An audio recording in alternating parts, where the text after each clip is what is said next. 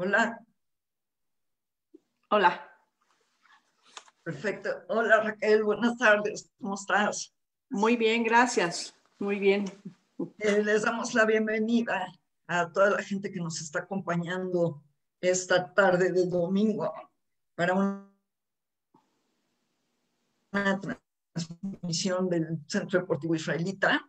Y queremos presentarles a Raquel Turquie, una artista muy especial, porque hoy no vamos a hablar ni de economía, ¿verdad, Raquel? No vamos a No, hablar ni de economía, ni de la pandemia, no. vamos a hablar de arte. Y un arte sumamente especial porque es a través de la porcelana. Y el jueves que tuvimos la oportunidad de platicar un ratito, me regañaste cuando yo te dije cerámica Así es. Es- y me diste toda una clase el jueves que nos quedamos 2 horas hablando de las diferencias de la cerámica y la porcelana. Y dime y cuéntale al público por qué me regañaste tanto. ¿Cuál es esta gran diferencia entre arte en cerámica y arte en porcelana?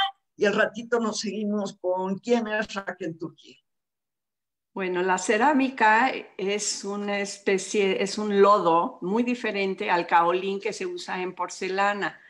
El caolín es sumamente fino y a la hora de que se hornea a diferentes grados completamente distinto a la cerámica.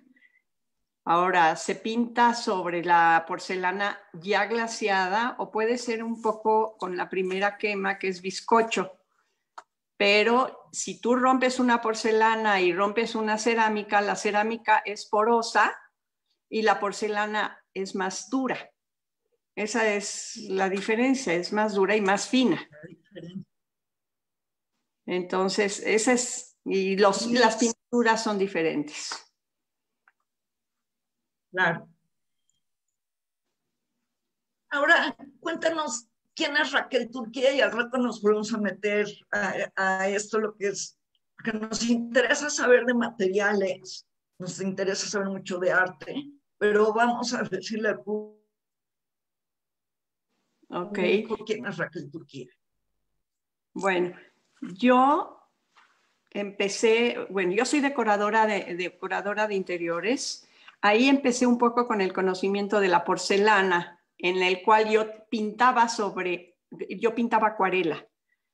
Entonces, buscando algo que me siguiera conectando a lo que yo ya había estudiado, encontré la porcelana. Es muy diferente, se pintan con anilinas, con polvos, diferentes tipos de aceites, oro líquido, plata líquida, infinidad de materiales. Puede uno pintar lo mismo, pero diferente que en un óleo, por ejemplo, no en una acuarela. La acuarela se echa a perder un poquito y la tiras a la basura. Y aquí no, aquí se puede corregir hasta que tiene quemas. Las quemas son aproximadamente 970 grados, pueden ser 1200, todo dependiendo del tipo de aceite que estemos usando para la textura que queramos dar, ya sea plana o con sombras. Y los aceites, ¿no? Me decías que es al revés del óleo. El óleo tiene un color muy fuerte que el artista tiene que ir manejando hacia desvanecer y aquí al revés. Aquí tienes que ir metiendo capas La para ir pintura, dando, para ir subiendo el color. Y entre más color.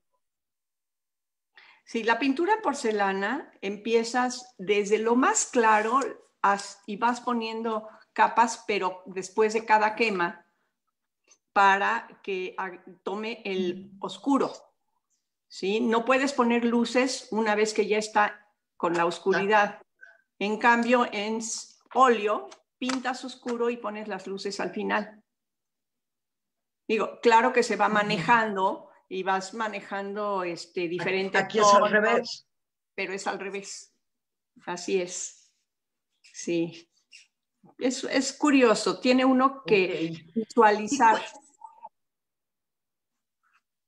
Sí, tenemos que visualizar cómo va a quedar, pero desde el Piensas principio. como un poquito al revés del artista en óleo, por decir. Completamente, sí. Perfecto. Sí. Raquel, cuéntanos un poco sobre la historia de la porcelana y por qué, y a la par, ¿por qué te llamó tanto la atención utilizar estos materiales o esta manera de expresarte a través de la porcelana? Bueno, yo pienso que la porcelana, pues como cualquier lienzo, ¿no? Es un lienzo blanco infinito. Tú puedes plasmar lo que tú quieras. El, el asunto es ver la composición, la luz, todo lo tienes que ver de dónde viene para que te dé un todo. Sí, yo pues siempre pinté acuarela y cuando di con la porcelana me gustó. Es similar, mas no es igual, porque la acuarela se absorbe, como dije antes, y si la echas a perder la tiras a la basura. Y con la porcelana la puedes estar corrigiendo hasta que la quemas la primera vez. La quemada es la horneada o nosotros le decimos quemas. Y puedes hacer cuantas capas sean necesarias para llegar Sí. a lo que tú quieres. Raquel, la porcelana nos refiere un poquito a materiales de siglos pasados. No. Actualmente la vigencia del arte en la porcelana, ¿nos puedes platicar un poquito esta evolución histórica del arte a través de la porcelana y cómo a dónde hemos llegado hoy con esta técnica? Bueno, la porcelana se hizo a base de caolín y pues realmente lo inventaron los chinos Ujú. con las mezclas y lo manejaron con los calores. Entonces vieron que el caolín era muy flexible para poder, pues ya sea hacer sobre todo cosas de ornamento, floreros, pues no eran floreros, más bien eran cántaros en los cuales se podían hacer las imágenes o las historias. Por ejemplo, Ujú. si tú ves pintura sobre porcelana de los samuráis, en la época de los samuráis, que es japonesa, la vas a... Es una historia, no es nada más porque se te ocurrió pintarlo, sino que tiene un porqué. Sí, digo, tengo una pieza en la cual pinté toda Ujú. una pues paisaje guerrero con los samuráis, con sus banderas, habiendo sido pues ganadores en ese momento. Ahora, se usó sobre todo pues no para pintar como lo estamos haciendo ahorita, sino para uso diario, que Claro, era, pues era porcelana, no era cerámica. claro. ¿Sí? Uh-huh. ¿Y tú por qué te llamó la atención y hace cuántos años empezaste Ah, no, yo empecé a con, pintar con esta eh, idea de porcelana, de porcelana? con la porcelana, pues buscando, encontré una maestra y me gustó, ¿Quién era tu maestra? se llama Alicia Cue, que ella fue la fundadora de la Federación Mexicana de Porcelana, de Pintores de Porcelana en México. La fundadora ahorita Okay. pues sigue vigente, ¿no? La federación. Y ya a partir de ahí, luego tuve otra maestra magnífica que ella había venido, vivía ella en Suiza y con ella pues pinté y aprendí muchísimo sobre las bases, pero yo los colores ya los tenía en mente, yo mezclaba muchos colores sin preguntar. Ella se llamaba Gloria Peterson, con la cual Ujú. aprendí muchísimo, estuve con ella 14 años, hasta que empecé a dar clases yo. Y mi mejor escuela fue el dar clases yo. Aprendí Y mucho más sigues dando clases. y sigo Sigues dando dando clases. clases, Raquel. Sí, sí. Voy a seminarios, tengo un grupo magnífico. pues procuro ir cada año por lo menos a un seminario o convención. A veces son concursos, a veces solamente son de exhibición. Tengo un extraordinario maestro que viene cada año aquí a la casa para dar seminario a mis alumnas. Se llama Felipe Pereira, él viene de Portugal y pues catalogado uno de los mejores del mundo, que inclusive estuvo vino a ver la exposición. Lo invité para llevarlo cuando él vino a la Cuando expusiste. Sí, en febrero. Sí, porque hay que mencionar que acabas de exponer en la galería Pedro Gerson, acabas de exponer, bueno, antes de que pasara lo de la pandemia estuviste y fue una exposición sumamente exitosa. Sí. Cuéntanos un poquito de esa experiencia. No, pues fue increíble, porque yo, la verdad, fuera de las convenciones en las cuales yo había expuesto una pieza, y eran piezas de concurso, que afortunadamente sí he llevado varios premios, entonces, pues me sentí como que la premiación más grande fue haber estado en la Galería del Depor. ¿Es la primera vez que expones en el Deportivo?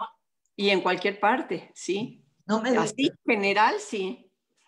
O sea, es tu primera exposición formal y la Sí. hiciste en el Centro Deportivo Israelita. Fue en el mes de marzo, si no me equivoco. No, fue febrero. Y Febrero. Puesta y fue justo antes de la pandemia, la quitaron. Antes de todo, la explosión. Sí, pero yo estuve feliz. ¿Y qué tipo de obra? Bueno, mucha gente. Sí. Pues estoy viendo que mi señal de internet está un poquito baja, pero espero, sí me están escuchando bien, ¿verdad? Yo sí, te oigo Perfecto. perfecto. Sí, es que de repente mi computadora se le bajaron las rayitas y dije, Dios, pero no, parece que está bien. Entonces, en la galería Pedro Gerson, ¿qué obras son las que expusiste? A lo mejor valdría la pena si nos ayuda nuestro equipo de producción, a lo mejor para que la gente empiece a conocer un poquito el tipo de obra Sí, por favor. que trabajas. Me están diciendo que fue en el foro artístico. Ok. No, ¿nos puedes platicar, Raquel, un poquito de la obra que expusiste en el foro artístico? Claro que sí, esta que estamos viendo, pues se me ocurrió una cajonera, la vi, realmente me inspira el hacer cosas cuando sé que no son fáciles de hacer, entonces hasta que la logro, y creo que con esta pieza, que es una cajonera con ropa ahí al descuido,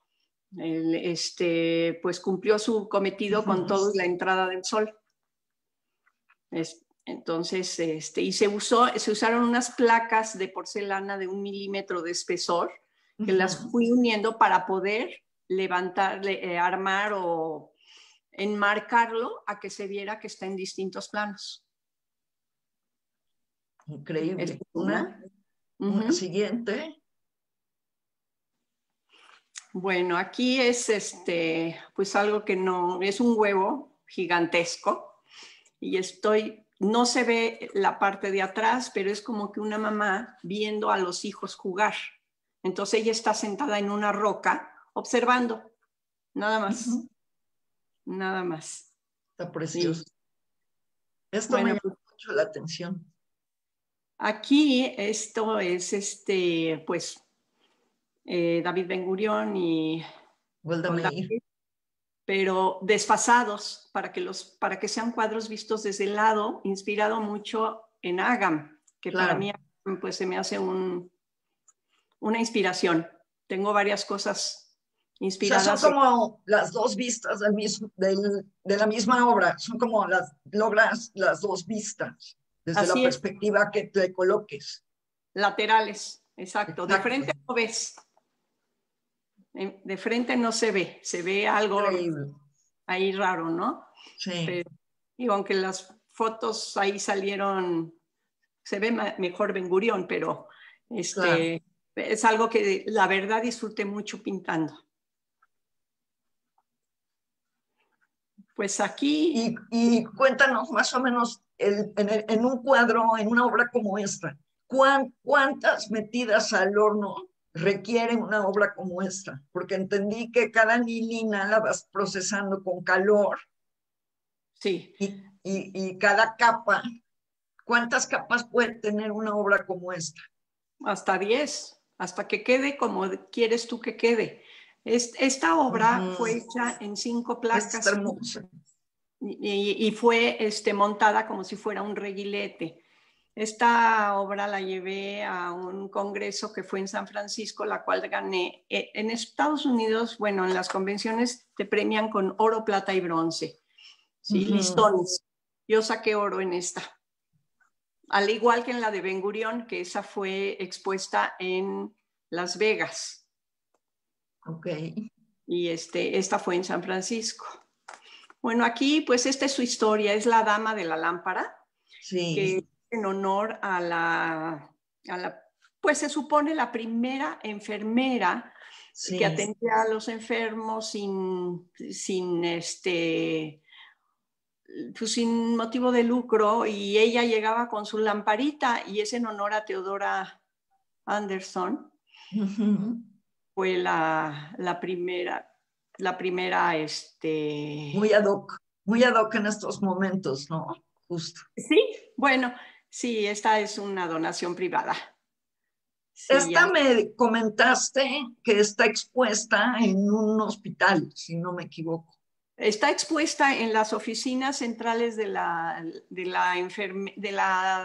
la oficina central de enfermería del Hospital ABC. Ok, Sí.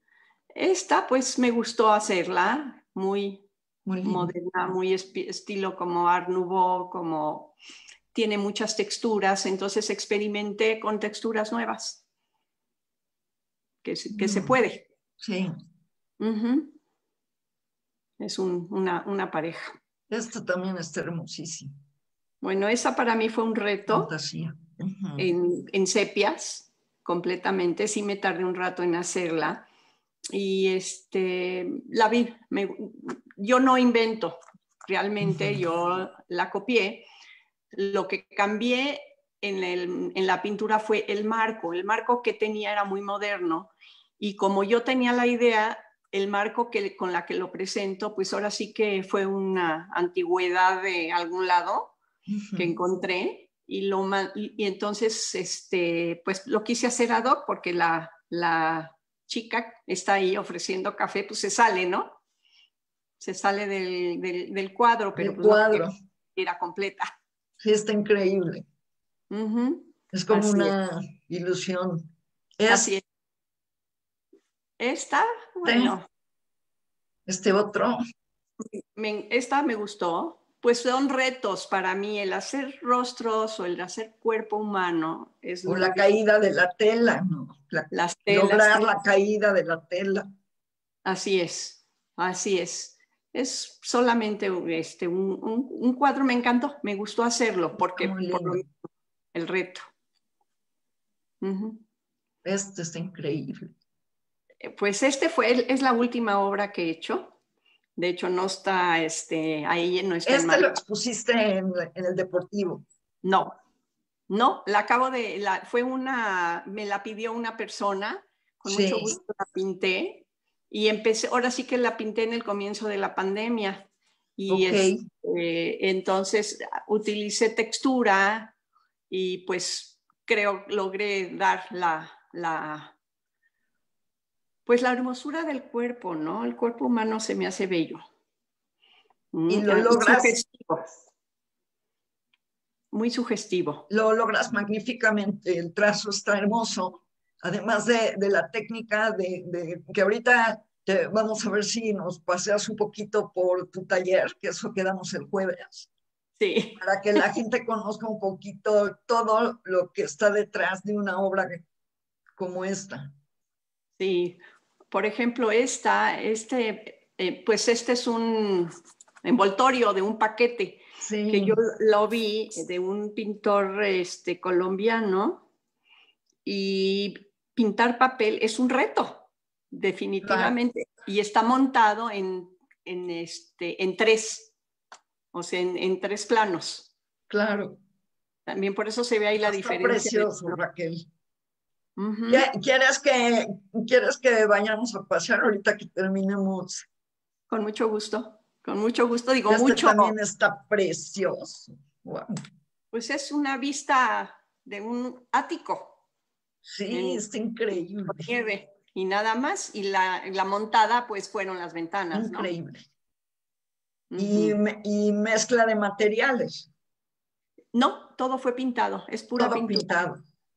Con anilinas y aceites y dejarlo blanco de Sí, lo blanco. Lo blanco no tiene pintura.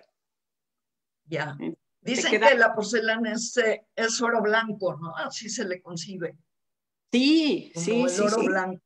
Pues es infinita, Claro. es infinita. Pues esta pieza, no sé, se me ocurrió mandar, ahí sí fue inspiración mía y con ayuda de un chico para el diseño montado sobre la madera. Es una Ok. mezcla de madera y todo lo que está pintado en azul, medio gris y las rayas cafés, eso está pintado en las mismas placas de 1 milímetro de espesor. Y las Ujú. otras lados de la escultura, porque tú la puedes poner de cabeza si quieres, Ah, no tiene, ok. exacto, no tiene ni principio, ni fin, ni derecho, ni izquierdo, nada. Entonces, pues fue un reto hacer esto y lograrlo. También obtuve un premio Está en increíble. nuevos lenguajes, que a veces le llaman, y Claro, en mezcla de materiales tuve bronce. muy bonito. Bueno, aquí esta pieza es algo que me encanta. La hice hace muchos años, la hice muchos años y la llevé a Suiza. En Suiza para concurso. Y yo pinté las 4 placas unidas, estilo, ay Dios, se me fue el nombre, ahorita me acuerdo. Me encanta este pintor moderno y tiene todas las Ujú. texturas. Aquí con esta pieza pensaron que estaba toda pegada en vez de armada y me descalificaron con esta pieza.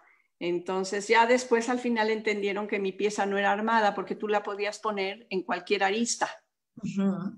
Entonces Ujú. me gusta ahí medio moverle a las cosas sin que sean fijas. Lo que me encanta es cómo juegas de lo muy clásico a lo moderno. Sí. Es- Me gusta todo. Es que el arte me gusta en sí, general. Lo aprecio tanto moderno como estas también clásico. están. Estas piezas las hicieron y yo realmente nada más las decoré, que eso es lo que hace uno a la hora de ya de pintar porcelana, pero no nada más son cuadros. Por eso es un Sí, zapato con su sí, collar de oro. exacto. ¿Eh? Sí. Y pues ahí que todo se puede hacer, No, está todo. muy bonito. Bueno, Muy si quieres, bonito, Raquel. Lo que me encanta es lo que te acabo de mencionar, la mezcla de, como de técnica usando un mismo material, ¿no? Y ahora, a ver si nos quieres llevar a pasear, pues, estaría muy divertido ir a pasear a pues tu mucho taller es mi taller. mesa del antecomedor.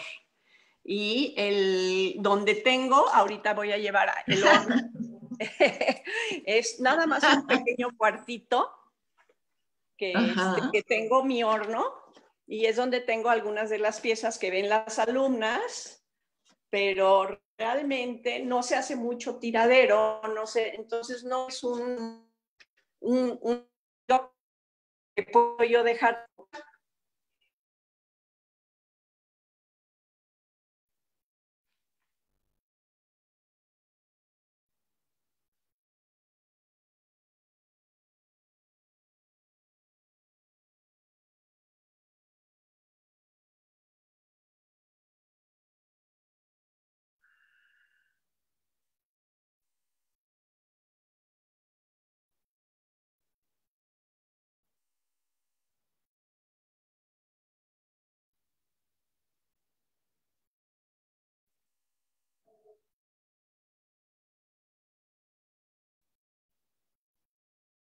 Creo que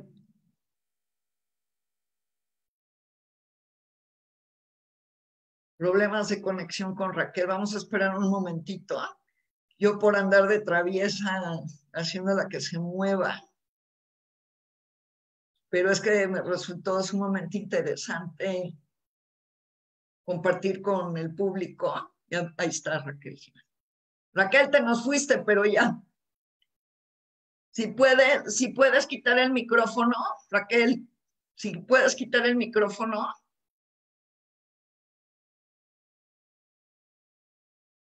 No, el micrófono. El micrófono, si lo puedes abrir para poderte escuchar.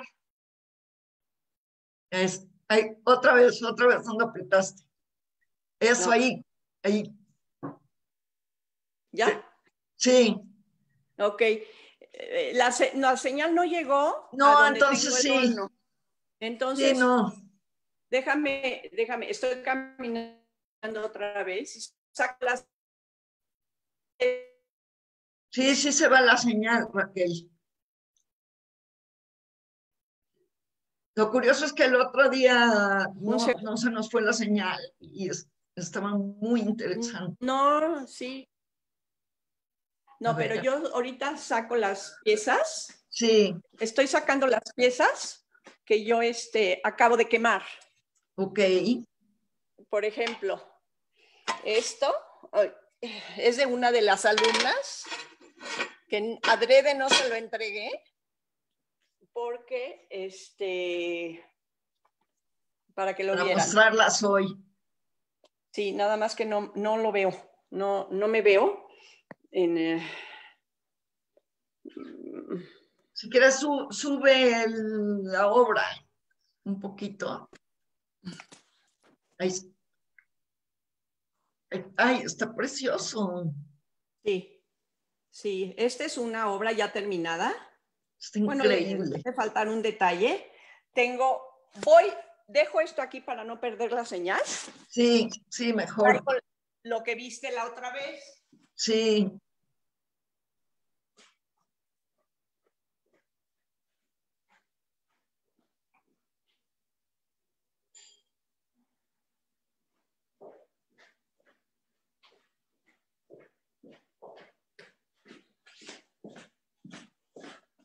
Ok. Esta te la había yo enseñado en negro. Sí. Ahí está ya quemada. Porque le pusiste oro. Todo el oro es negro al empezar y a la hora de que entra en el horno, pues los químicos reaccionan y es oro al 32% puro y pues la verdad es un oro que a mí me encanta usar. Está precioso, precioso. Y estas dos, que son las que viste que no estaban terminadas, estaban también sin terminar. Ahí está. Tiene oro brillante y tiene pintura metálica de oro, que no es oro. Sí. Entonces, estas ya están también terminadas. Está muy bonito. Sí. Y muy interesante, porque cuando yo vi que pintabas en negro y después del proceso de la temperatura se convierte en oro. Sí, ahora sí que lo que pasa dentro del horno, solo el horno lo sabe. Exacto. Porque a veces... ¿Cuánto tiempo permanece esto en el horno? Ahorita, si tú quieres, afortunadamente, mi horno me lo arreglaron de tal manera que quema en hora y media, casi 2 horas, pero no lo puedo abrir hasta después de unas 6 horas, 6, 8 horas, porque es mucho calor. Mucho calor. Y normalmente en un horno normal son como 4 o 5 horas de quemado, porque prende y apaga, prende y apaga. Y ahorita me lo arreglaron de esta manera y pues yo estoy feliz porque puedo hacer más. Claro. Raquel, ya me voy a portar mejor, porque hay una serie de preguntas que tenemos que hablar y luego se nos va a pasar el tiempo. Claro. ¿Qué tan difícil fue tomar la decisión de ser artista? Bueno, la verdad es que no fue decisión de ser artista, sino es algo que me gusta. Me seguí educando porque el ir a los seminarios es seguir enriqueciendo lo que tú ya sabes y Claro. con diferentes técnicas, diferentes maestros, diferentes culturas, porque es pintado con chicas musulmanas, por ejemplo, o con gente de Berlín o de Múnich o si no de Singapur. O sea, es algo impresionantemente hermoso lo que tú puedes compartir y es donde más amor me salió a mí de seguir pintando y seguir en contacto con estas gentes que son para mí maestros impresionantes. Y pues sigo aprendiendo, esto no dejas de aprender. O sea, te inspiras de las diferentes culturas, porque justo Sí, la siguiente pregunta es, ¿cómo te inspiras? ¿Por dónde te inspiras? bueno, sí, por ejemplo, vamos a hablar ahora que tengo en pie Bar Mitzvot de mis nietos. Entonces estoy inspirada en hacerles algo. No te lo voy a enseñar porque lo están viendo, Ah, porque es sorpresa, se puede pero, decir. pero me No, puedo imaginar de qué se no, trata. mira, ya está, igual lo saben, pero esto es lo que yo estoy haciendo y apenas es la primera, ¿se ve? Claro, sí, Entonces, de ahí, Talit. esto lo hice yo, no lo copié de ningún lado, y esta es otra. ¿Sí se Ujú. ve? Sí, Shema Igual. Israel, Sí, la es lo oración que de se Shema me Israel. ocurrió. Lo que se me ocurrió escribir, porque pues no puedo escribir la Torah completa, ¿verdad? Te llevaría un poquitito de tiempo. Un poquito. Entonces, por ejemplo, esto es apenas el comienzo y yo espero terminarla, no sé, en 2, 3 manos más. ¿Cuánto de tu día le dedicas a esto, Raquel?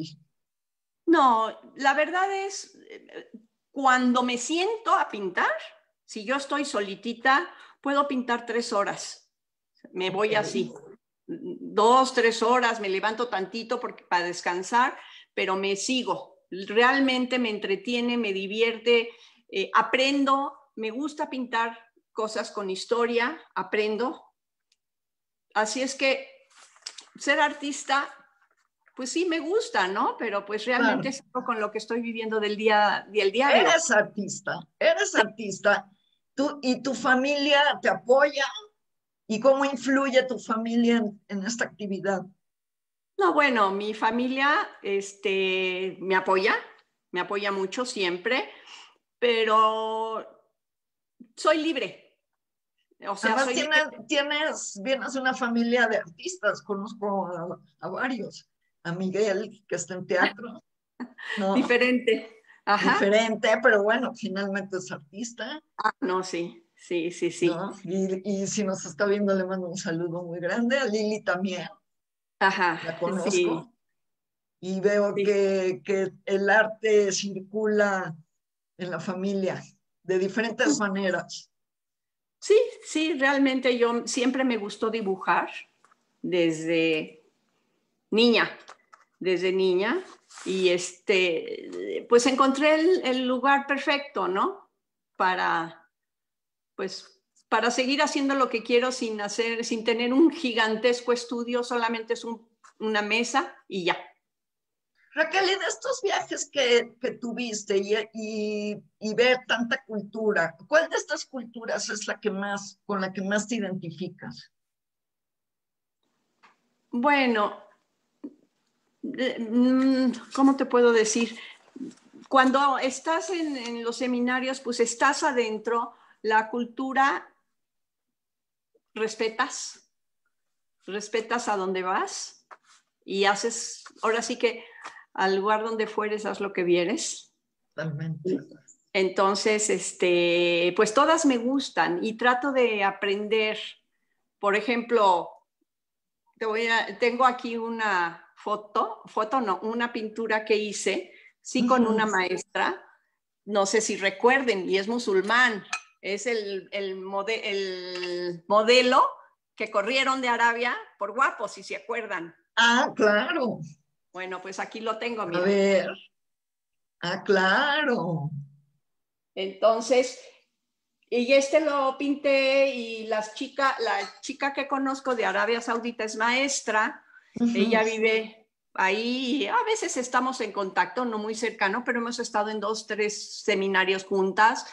Y te digo, de Israel hay más. Ahorita estuve con ellas el año pasado en Portugal, eran 3, 4 de Israel, pero hice mucha amistad con una de ellas que se quedó a todo el seminario con excursiones que teníamos porque tratamos de conocer. Estuvimos en un pueblo que se llama Tomar y tiene una historia gigantesca de nosotros, de la historia judía, porque hay una sinagoga.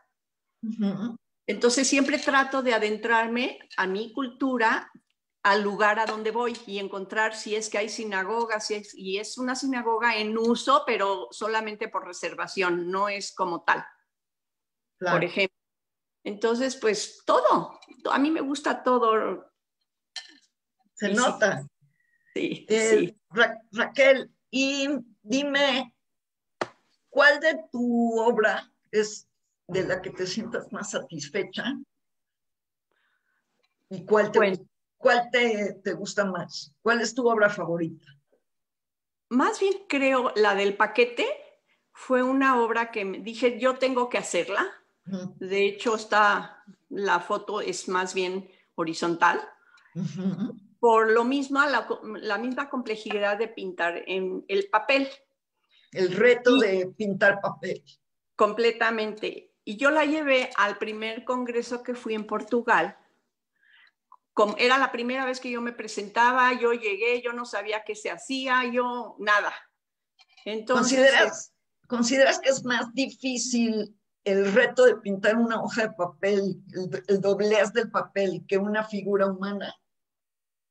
es diferente. Es que el papel, la figura humana son 12 tonalidades aproximadamente que tiene la piel, que tiene las distintas partes del cuerpo. Un papel tiene desde color crema hasta rosa. Este papel, que es el papel estraza. Inclusive, tristemente, un maestro que falleció hace apenas unos días, él me vio y me dice, es que yo no pensé que era pintura, yo pensé que trajiste un cartón. Entonces, ahí yo no sabía ni qué pasaba. Se me acercan 2 maestras, me dicen, no sé por qué tu obra no fue calificada. Le digo, me acaban de avisar que tengo el premio. Entonces, fue la primera vez que voy a un congreso y saco fue un segundo lugar, porque yo había concursado con maestros con una experiencia bárbara, que ellos viven de eso. Yo afortunadamente no vivo de esto, sino lo hago porque me gusta. Entonces, para mí es una de las piezas que de hecho aquí la tengo puesta en la pared. Ah, es la que está arriba, ¿no? Exactamente. Sí. Aquí la tengo puesta. Entonces, exactamente, dinos, ¿qué premio ganó? Esta ganó segundo lugar. Sí. Me dieron como premio un velero que simboliza Portugal en filigrana de plata. Increíble. Entonces, ya, no fue listón. Aquí sí fue. Exacto. Fueron en esa convención fueron solamente 3 premios, primero, segundo y tercero. ¿Qué otros premios has ganado, Raquel? No, oro y bronce, el de la escultura con Golda Meir saqué oro, con los trompos oro, el que les mencioné también del paisaje samurái, también me lo calificaron como oro. Afortunadamente, siempre me voy con algo de las convenciones. De niña sabías que tenías esa cualidad. De niña me gustaba dibujar, copiaba caricaturas. le copiaba mucho las caricaturas al MAD. ¿Se acuerdan, no? De esa revista. Sí, claro. Y cualquier caricatura, realmente eso sí se me facilita. Soy, inclusive, hasta para diseñar. Mi esposo, cuando tenía fábrica de vestidos, le ayudaba con los diseños de sus vestidos. Claro. O sea, tengo, bendito Dios, esa facilidad en mis manos. Y algunas anécdotas que nos puedas contar, así interesante. Bueno, interesante, que es la que no se me va a olvidar nunca. Cuando fui la primera vez a Portugal, tomé un taller que era de 4 horas con una maestra suiza, y habían maestras que venían de Tuxpan, de Veracruz, y de cualquier parte. Éramos 10 personas. Y yo no sabía pintar con un pincel cuadrado. Y yo siempre pinté con pincel de punta. Entonces, ahorita se los muestro. Sí, a ver. El pincel cuadrado es este. Sí. ¿Sí? Y Sí. el pincel de punta es este. Ya. No sé si se ve bien. Sí, sí, perfecto. Y es muy diferente. Entonces yo estaba Con uno preguntando. rellenas y con uno de líneas. No. Con A todos. ver. No, con todo delineas y con todo rellenas. Lo que pasa es que la mano a la hora de pintar se maneja diferente. Ah, claro. Sí. Ahora, me reclamaba la señora de Tuxpan muy feo que por qué me digo maestra y no sé pintar con pincel cuadrado. Le dije, porque yo siempre pinté con pincel redondo. El cuadrado ni lo conocía. Okay. Y para mi gusto, yo saqué segundo lugar y ella al tercero. Entonces, pues es una anécdota ahí, ¿no? No, ¿cómo no? Aparte ¿Cómo de, no? aparte de la descalificada que me dieron con mi cubo, que luego me pidieron una disculpa, que no pensaron, porque en una exposición no se permite porcelana pegada. Ah, Ese ok. es el punto. Si yo quiero, por ejemplo, ponerme estas pues son sardinitas, ¿no? La sardina, yo la quiero Sí, pegar en un plato, no la puedo pegar con cemento ni con 5000, la tengo que fusionar en el horno. ya. Entonces, si no, ahí sí descalifican. Hay ciertas especificaciones o reglamentos que le Ese, dan el valor a la porcelana. ese es uno muy importante, porque si no pierde todo el valor. Ahí le pusiste un prendedor con un 5000, pues no. Claro, no, por supuesto. Así es, sí. Y pues, no sé, digo, hay detalles. Ahorita en la última, estuve con una maestra ella es preciosa señora de Brasil, Sí, aprendiendo su técnica, y estaba yo 2 horas con ella y luego me iba con 2 horas con un maestro que él vive en Suiza, pero él es afgano, ok. a enseñarme también su técnica.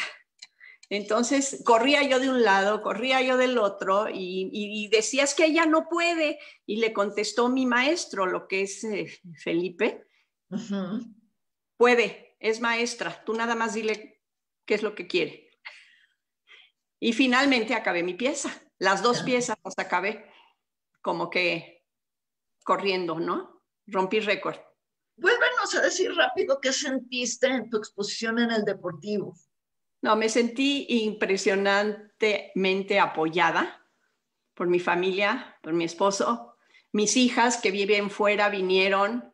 Pues no, yo me sentía como pavo real, esa es la Claro. verdad. Y además por todo el apoyo tan precioso que tuve de ustedes, los organizadores, el señor Segura también, un agradecimiento verdaderamente A José extenso. Manuel Segura, claro. a todos ustedes y pues yo estaba orgullosa. No puedo decir, tuve 70 personas más o menos presentes y luego yo llevé 2 veces, fui con personas que querían venir a verla, entonces llegué directamente ahí a la exposición con ellos, como que más privada, pero Claro. sí, no, no. ¿Te resultó favorable? ¿Te resultó favorable y Por muy supuesto, satisfactorio? por supuesto, sí, sí. Fue una lindísima experiencia que no se me va a olvidar jamás. ¿Y qué piensas de una institución como el Deportivo que le gusta siempre atraer artistas y fomentar esta actividad? Me encanta que el deportivo sea cultural también. El hecho de estar en una galería exponiendo como la del deportivo es la galería. No, no es cualquier cosa. Es parte de un currículum para cualquier artista, porque yo sé que muchos quieren exponer en el deportivo. Sí. Entonces, les da un calificativo muy importante personal, ¿no? A cada quien. Sí, No, no es puedo un decir. orgullo tener una galería como la que se tiene en el Deportivo, sin duda. Definitivo, definitivo. Impresionante. Y además me quedé muy impactada lo completa que está para poder exhibir lo que sea, desde no sé, un anillo hasta una escultura monumental, porque hay el espacio, porque hay todo para eso y para que las obras se enaltezcan con la manera de que ustedes nos ayudan a presentarlas. No, yo Ay, quedé Raquel, feliz. qué emoción, qué emoción. Uh-huh. Creo que estamos más o menos en el límite de tiempo. Uh-huh.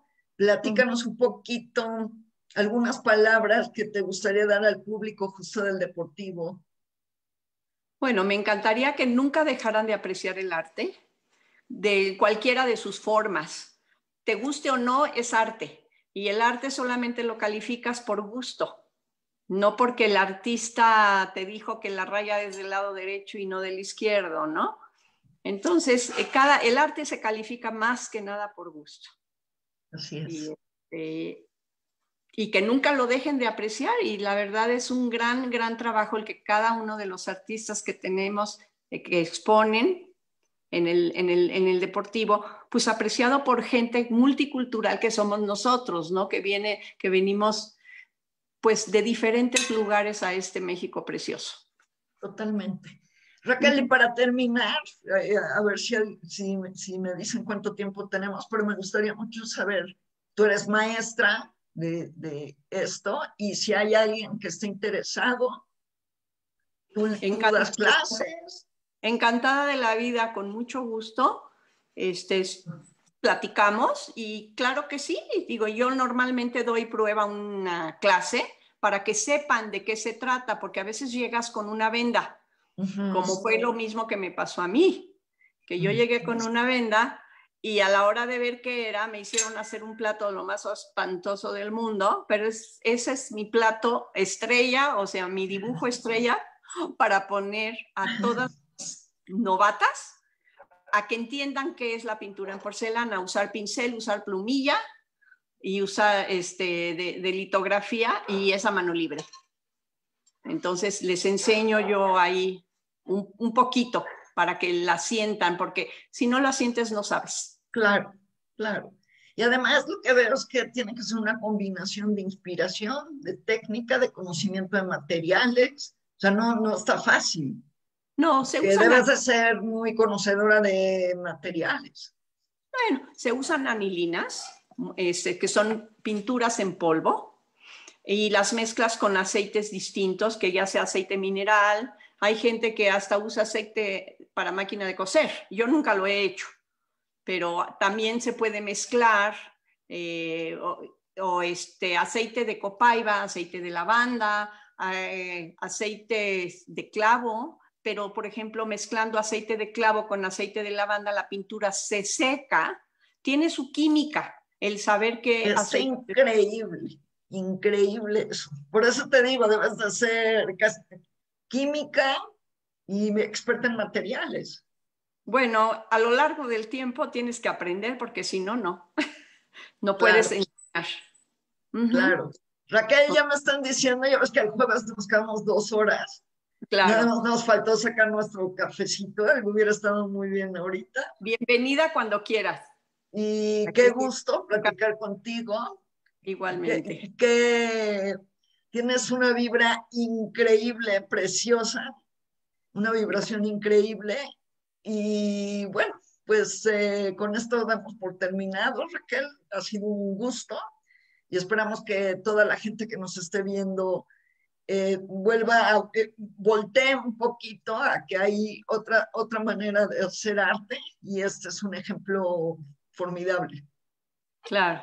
Ay, pues muchísimas gracias a ustedes, mi agradecimiento fraternal y estoy para lo que se les ofrezca siempre. Gracias, Raquel. Felicidades por todo, enhorabuena. Y Gracias. gracias a todos los que nos están viendo. Por ahí vi que nos mandaron saludos, pero me entusiasmé tanto con lo que nos platicas que ya ni hice caso de quienes nos escribieron, pero saludos a todos. Igualmente Y a con, todos los que nos vieron. y con Muchas esto gracias por estar cerramos. conmigo. Muchas Muchas gracias. gracias, un gusto. Bye. Gracias. Bye, Bye. hasta luego.